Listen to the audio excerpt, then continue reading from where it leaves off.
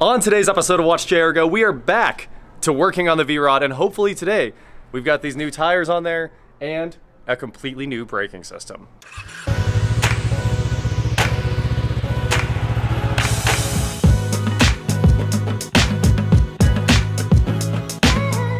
What is going on, guys? I am Watch JR Go, and today I'm here with Ben from Street Skins, and he just got in our new tires, the Metzler ME888 Ultra Marathon Ultra. Some order there. Yeah. And something like that. Yeah, if you need tires or bike parts in Wichita, this is where you go. Street Skins in the Town East Mall. One of my good friends, and I pretty much have always gotten all my tires and parts from him because first, they're the best deals, and second, he's the easiest guy to deal with around here. So we're headed to the Harley store next, which is the opposite. And then we're headed to get these tires put on. Also, he's got all your helmets, coats, maintenance stuff, whatever you need.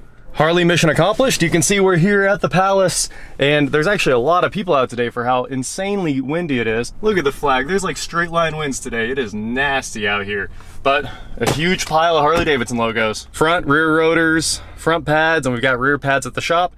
I think that's a brake job. Let's go get these Brembo calipers on there. The Vrod looks incredible strapped down to this trailer. Check it out. It like lowers it about 2 inches, which is like the greatest stance of all time. And just like that, we're over here with the Vrod at my buddy Marco's. He is the tire master. You guys have seen me here before. We've done plenty of tires. He's got these machines all set up to do motorcycle tires, which is honestly kind of rare unless you're at a motorcycle shop. So he's got the balancer for them. He's got the machine set up to do them, and he's got the motorcycle lift, so easy peasy. The shock comes off and then it slides out of probably this side, I'd guess. We're hoping so, but this is Harley, which means it probably comes out of the... And now we have to remove the mufflers as well. The whole exhaust. Just guessing, I don't know. My luck with Harley says, oh look, it's dripping oil on me. Oh yeah, it does drip oil, don't worry. Look how bad the cracking is in these tires. These tires are just obliterated.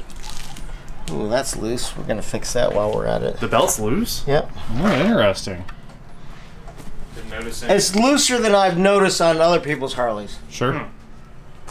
I'm with you. I sure didn't notice any drivetrain lash when I was riding it. I think the belt kind of solves that.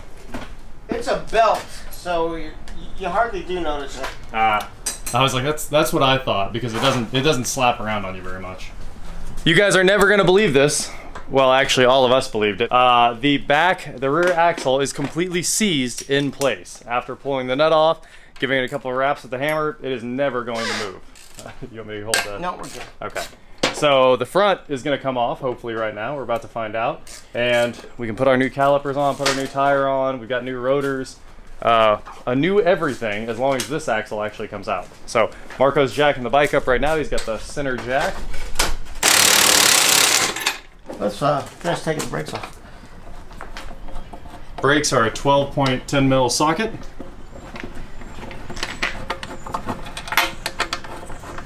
After this, look at that.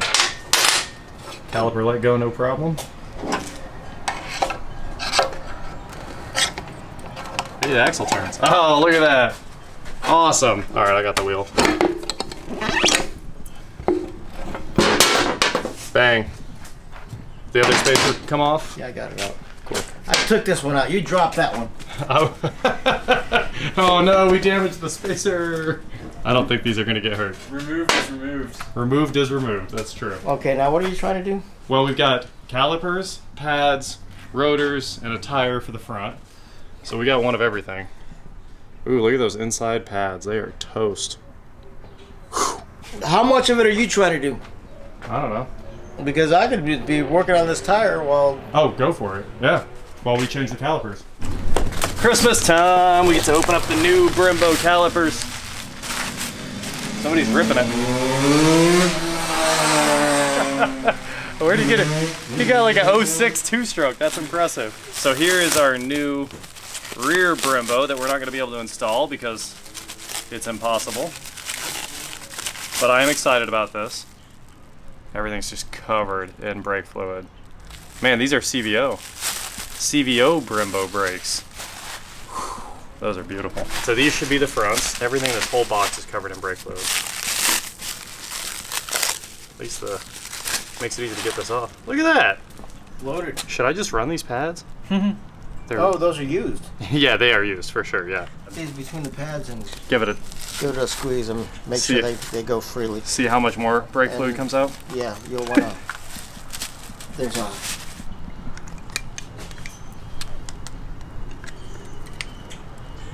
Oh, it works! Okay, so Marco's got the tire off here. You want to set one of these on there and let's just take a gander at it? Man, they make cool noises. It's like having our own drum machine. So these should be 1/10 of an inch bigger and like 1,000 thicker. And they're definitely thicker. Those are some, we've got the meats.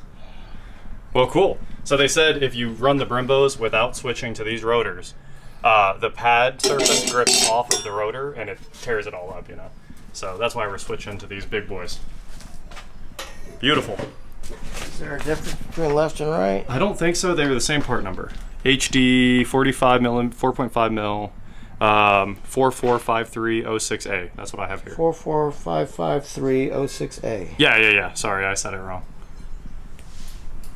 Cool. Hey, you said O instead of 0. The internet's gonna go crazy. This is what learning on the Magic School Bus is all about. Oh, thank God. They came out. Harley was like, "You want new bolts?" I was like, "I mean, I don't think anyone's ever put rotors on it before, so no." Man, those look like they're really in there. It looks like you're putting in some work. I'm just glad they all busted loose without Absolutely. heat. I guess it doesn't matter what kind of box it is, the cat will find some way to sit in it. Yep. Yep, that cat is sitting in a box. So the flat side goes out.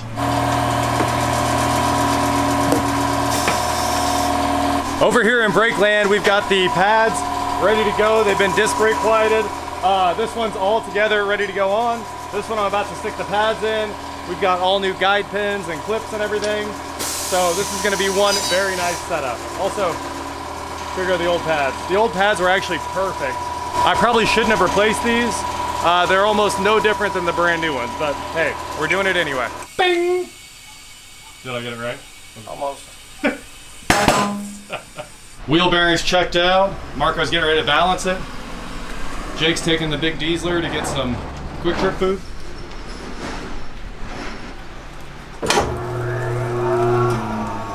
I'm spinning it with the original weights on it still. For sure, yeah, just to see if it's right. Well, there's no way it's right. This is absolutely cheating if you don't have to use the hand pump. This fluid looks wonderful. This does. Same color as the top. There was just more of it. Did you not see the mud in the bottom of that? Ain't no mud. 3% dirty if I had to put a rating on it. I lost my wrench. There it is. That's definitely 3% dirty. You're right. You want me to soak it up with this then? Sure. I need one of those vacuum pumps. Alright, this is the dirt Marco was worried about here. He's telling me this is some dirty fluid. Jake was like, "You don't work on enough hoopties." I was like, "Dude, we see some bad stuff. This is about as good as it gets." This is beautiful. That master cylinder hasn't been at the bottom of a lake for near long Yeah, enough. no one's submerged this motorcycle before. Also, there's not enough water in the brake fluid. We're obviously going to RBF 700. This bike's getting all the sauce with the Brimbos, and we just picked up new stainless hardware. You do have to change the hardware when you change the brakes. The hardware is M10 by 1.5, just so you know if you're doing this to yours. They don't have 12-point hex heads, so we went to a socket cap, and it's gonna look amazing. Should it be vaping like that? Yeah. I'm just kidding. Check it out, the Vrod looks so sick with the CVO brakes. Those Brimbos really switch it up. So we've got the front end all together. Marco's got the new tire on there. Of course, we've got blue Loctite on the bolts for the rotors. And now we're gonna try to get the back off again. We did some research, and by research, I mean I typed in Vrod stuck axle, and there is like thread, and it was like every Vrod will be stuck, and most Harleys will have a stuck axle. People are saying they're using 20-pound sledgehammers to get the axle out. We were hitting it as hard as I could with a 5-pounder, with the nut on the threads to protect them, and Marco holding the bike, and it wasn't coming out. So this time, we're gonna hit it harder, honestly. Every single thread said, like one guy said he used his axe and swung it as hard as he could, and it finally dislodged. So, Reach over there and grab this spike. we're about to send it. We're gonna spin the bike back around and beat that axle. That new tire makes it look like a new bike. So do those brakes, honestly. Just don't look at the back. Don't look at the back. Or what's left of the front. There is no tire. If you push it a little bit. This. I moved it. You moved it? I think so. It felt like it moved. Oh, it's going in. So, we finally got the axle to move all the way flush with the swing arm here, using the axe. Here, I'll place plus our giant. Oop, stuff's flying. And instead of the axle coming out, the entire wheel bearing came out of the wheel because it's seized onto the axle. So now we're trying to fight it back in and just beat it back and forth because there's nothing else to do. Well, we were expecting the flawless victory today and we were not victorious. The Harley has won. So that leaves us, I guess, 1 for 2. 1 for 2 is pretty good. It's not happening. I'm gonna put some air in the back tire. It looks a little low. It does look a little low. So we're gonna get a new axle and we're gonna heat that thing up like crazy. I'm gonna need a new axle, wheel bearings, all that fun stuff. And we're gonna change it all out, but that's gonna need truly beat on to get it apart. So, I mean, we gave it our all, that's for sure. There was nothing else to do. The Harley forums say to use it. We used the biggest axe. We did it just like they say in the Harley forum. Just like they say, use the axe. And I mean, we were truly beating on this thing with 3 people hitting it. With 1 person holding it, 1 person holding the dead blow, and 1 person holding the axe. We didn't have it. So a lot of people say to take your air hammer and just sit there and beat on it until it frees up. So that might work. We might try a big air hammer. We're gonna get it out of there though. Not a terrific thing, I don't think. Forgot where to put the key in. Never taken it out before. All right. No mufflers. We're going open header. This is a classic YouTube video. Basically open header. So the exhaust is just dumping right here. We've got the back of it off. And what was the other thing? Oh, I'm super pumped about the front brakes because, like, I mean, they are unbelievable. It was not like that before. So I think the Brimbos, obviously you can hear they're very grabby and they stay applied too. We did clean those, by the way. Oh, yeah, yeah. A little brake clean on them. So I think after I take it around the block, it should clean up. So I'm gonna do that right now. And then we're gonna go right onto the trailer with it and take it home. Let's see how epic it is with no exhaust. I mean annoying. It's about normal, actually. It's always this annoying.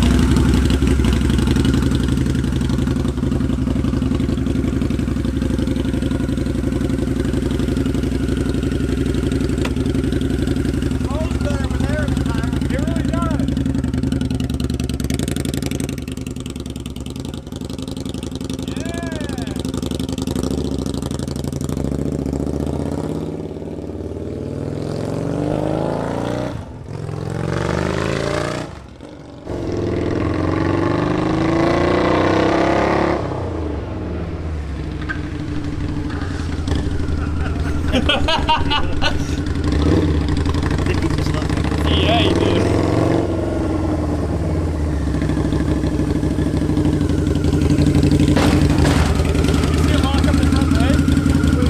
They couldn't do that before at all. That was cool. New motorcycle man. No, I wanted to bed them in, so I did a 30 and then a 40. And that 40, I was able to just lock it up, which was awesome. And I wanted to make sure that the wear looked right on the rotor, which it does. So I am thrilled. Absolutely thrilled. It sounds like an actual obnoxious Harley without the mufflers on there. Yes, they're rev it more. I was only idling. And the V-Rod is back in the shop. The front end, amazing. I love it. The back end, we got a ways to go, like you guys saw at Marco's shop. So we're really stuck on that until we can get a torch on this and continue beating the axle out. But I think we gave it everything we had.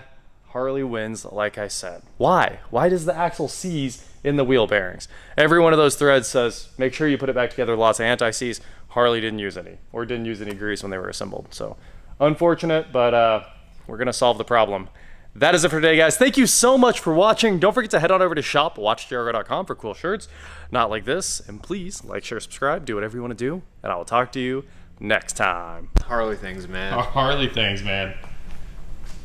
They really got us. Look at all the oil it leaks. It'll be good someday. All the way down the trailer, just oil. It's got these nice channels for it. It does, it does. Now I'm gonna have to degrease the trailer. So much oil. But man, that whole front end. Those CVO brakes make such a big difference, the CVO Brimbos. They say CVO on them, and man, do they work. I also ordered these chrome radiator trim bezels there. I thought they were gonna be outrageously expensive. Turns out, $28 for both. Dirt cheap. So we are gonna get those on there shortly, and that'll make the bike look complete again after we put everything else back on it. So we're gonna try to figure out how to get this axle out. So the next update will probably be when the clutch comes in and we can do the cover gasket oil change in the clutch and get that axle all the way out of there. So I think it was a good update on the old Vrod. Got to ride it 100 feet. got to put 100 foot on it. We'll get there. Yep.